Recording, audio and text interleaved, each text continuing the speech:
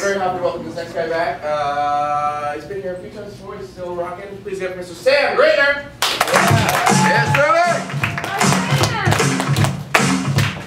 Give it up for Justin. Give it up for DC. Applause for yourselves, you guys. Thanks for coming out. I'm unemployed right now, so I've been doing a lot of reading. I read a really interesting article recently in Handsome Scientist magazine that said that by the year 2019, Handsome Scientist technology will actually have created, we will actually be able to make designer babies a reality.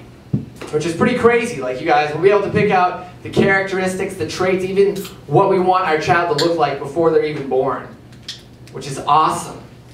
Because you don't want that idiot God to fuck everything up. I don't know if you guys have been looking down the streets, but there are a lot of troglodytes and ugly people. Like, he's not doing his job. We need some sort of consistency or quality assurance person up there. Like, I personally am a big fan of his work. That's just me. But I mean, like, that's my deal with God. Like, either from now on, every baby that comes out of a womb has a tattoo that says "Inspected by Job" on their taint. Or we're gonna go with designer babies. And I want designer babies because in the article it said you won't even need to get out of your car or your hovercraft, whatever type of, you don't even need a vehicle. They'll just have an app for your iPhone that you take to the place and you fucking go there and you don't need to get out of your vehicle. It's just, yeah, can I get the number 2? Can you super petite that? Extra blonde, extra blue eyes. Can I get a side of sarcasm? And just a titch of justifiable cynicism? And, oh, I'm sorry. Last time I was here, they put gypsy in my shit. You need to make sure that doesn't happen. Because I was here 4 years ago, and Tyler's right back here. He talks to frogs and eats cork. He's a fucking gypsy. He's obviously a fucking gypsy, okay? Can I get a shamrock shake too? Awesome. Awesome.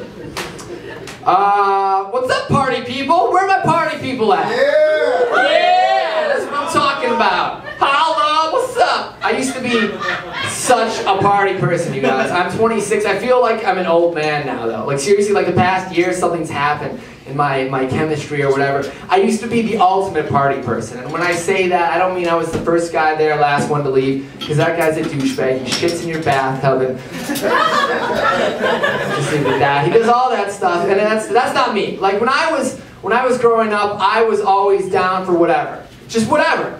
And by whatever, I mean drugs. But whatever drugs, like whatever you have on you or you get. That's whatever, cash advances, perfect, let's do this. But back in the day, I'm like, oh man, this pot is fucking my shit up. Oh man, these Vicodin, these Percocet, they're taking me to a whole nother level. These magic mushrooms are gonna change the way that I perceive my reality from here on in. And now I don't know what happened, but in the last year it switched. Somebody flipped an adult switch, and now I'm like, oh man, this Activia yogurt with E. bibinus regularis is fucking my shit up. Regulate, colon. Oh man, these Dr. Scholl's orthopedic inserts are bringing me to a whole nother level of comfort and back stress reduction. This PBS documentary on World 2 wheelbarrows is gonna change my life. I need to change my life, man. Boring old man. Seriously, I watch like 60 Minutes all the time, and I'm asking like about the weather, and I lose my slippers. I'm gonna literally, it's my birthday in 2 weeks, which is kind of exciting. That's kind of an exciting thing. And I was gonna have a huge party with yogurt and documentaries, apparently. But I decided not to do that because, like, first, like, I can't top my idol's birthday. Like, my idol's Lil Wayne. You guys like Lil Wayne? Lil Wayne's fantastic. For his birthday last year, for his 25th birthday, he got a suitcase with $1 million in cold hard cash, you guys. That's sweet, right? No. That's really fucking rude. That's really rude. Think about it, you guys. Lil Wayne is a young money millionaire. Millionaire.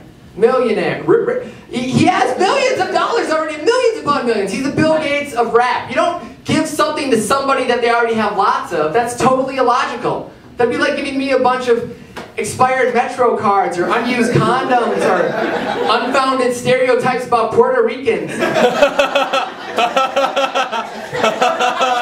already got plenty of those. Thanks. You know, and everybody here knows how you get a rap superstar a birthday gift. You just take something that doesn't have diamonds on it and you put diamonds on it.